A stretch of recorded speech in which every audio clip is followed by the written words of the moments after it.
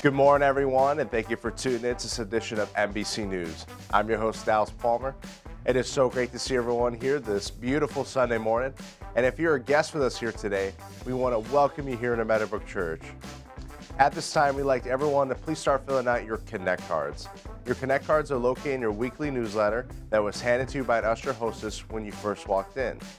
On the front of this card, you can see it's asking some simple and basic information about yourselves, and that's so we get to know you and connect to you.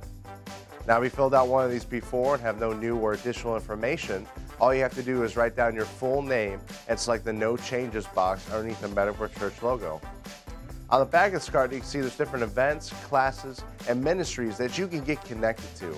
If you're looking to get connected to any of these, all you have to do is select the box next to that event, class, or ministry.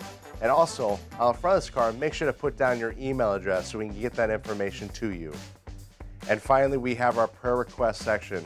And this is where we take prayer requests of any kind and submit to our prayer team within 24 hours. So please, take the time to fill out this section so we can pray over you and your requests. And as soon as you're finished filling this out, all you have to do is place it in the offering basket. Next Sunday is going to be our team meeting. We'll be meeting right here at Meadowbrook Church at 2:30. So all team members, be ready to go next Sunday, August 25th, for our team meeting.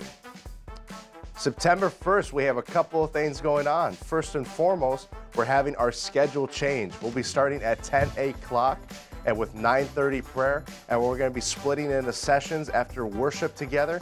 It's going to be a great new format. We're looking forward to all the opportunities it's going to create. Also, September 1st is going to be our connection night, and this is where we cancel the PM service to give everyone time to connect to their friends and family. So please remember, September 1st, we're having our schedule change to 10 a.m., 9:30 prayer, and then we're also having connection night, so there'll be no PM service. Now, as we move into the next portion of our service this morning, there are many ways for you to give. You can download an app to your phone, Tithe.ly. You can visit the kiosk in the back of the sanctuary. You can put your credit card and debit card information into, or you can simply give in cash or check. Well, I'm Dallas Palmer, and this wraps up this edition of MBC News, and I pray God blesses each and every one of you. In the name of Jesus Christ.